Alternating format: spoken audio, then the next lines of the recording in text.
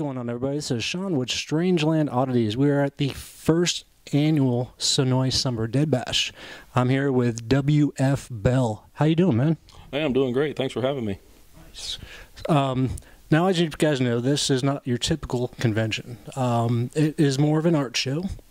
WF has played a savior on The Walking Dead. Now, I noticed when we were at the Walking Dead Cafe, a fan came up and pushed you and said, "You pushed Daryl."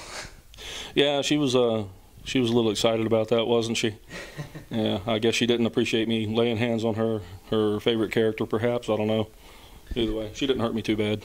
Nice. Now, as far as being in Season 8, are there any chances of, without giving any type of spoilers, of returning?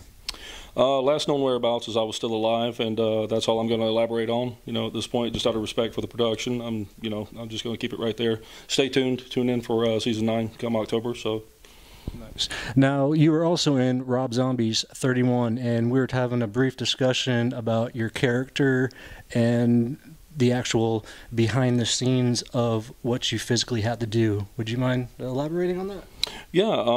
So he had a lot of us, well, I won't say a lot, there were 6 of us, it was pretty big, imposing guys, dressed as these characters called goons, and essentially our job was to kidnap the competitors that were going to go through Murder World for 31.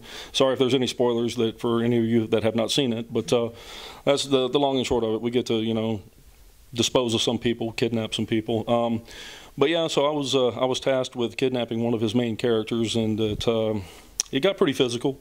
It was the very first production I'd ever worked on. So watching Westerns when I was a kid, I always thought it was pantomime. I just, thought they were kind of, going through motions. Little did I know it was a physical, full-blown altercation.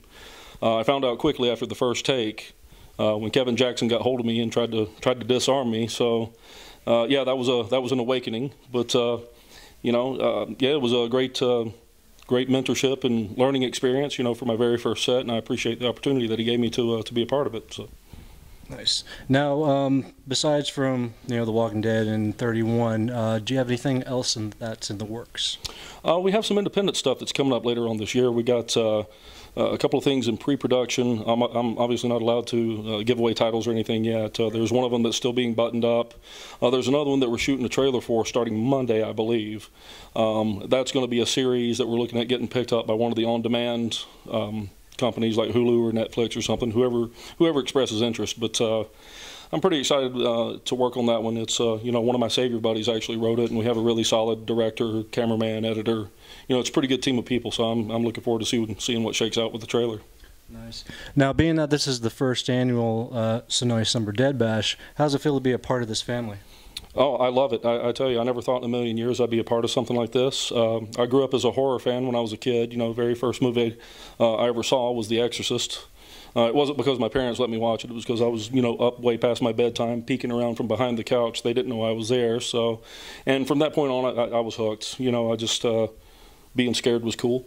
And I grew up, reading Fangoria magazine and, just different magazines on how they made movies and special effects and things like that. So for this, to me to be a part of this is, it's a dream, man. I mean, I really hope I get to do more. But so far, I'm very grateful for the opportunities I've been given, thus far. So I'm just going to keep working, and I'll go where they hire me. So. Nice. Now, speaking of horror movies, now when you were a kid, or what movie scared you the most? Well, I think the one I probably watched the most was Nightmare on Elm Street. Freddy Krueger was such a compelling character to me, but I think as far as pure fear factor, it's got to be Texas Chainsaw Massacre. He's just so animalistic the way he wields that chainsaw. He's my favorite slasher, but I love Jason too, and I love Michael Myers too. But I think probably Leatherface is where it's at for me. So, but yeah, that one definitely scared me more than others. So. Nice. Now, do you have any last words for your fans before we cut this interview? Just thank you, for following me on social media, on my Facebook and Instagram, and I hope I keep getting selected for stuff that you guys can follow, and I can continue to share cool stories and all that. Like I said, it's a dream come true for me, and I appreciate everyone's support. So thank you much, and I appreciate your time with the interview and everything. So.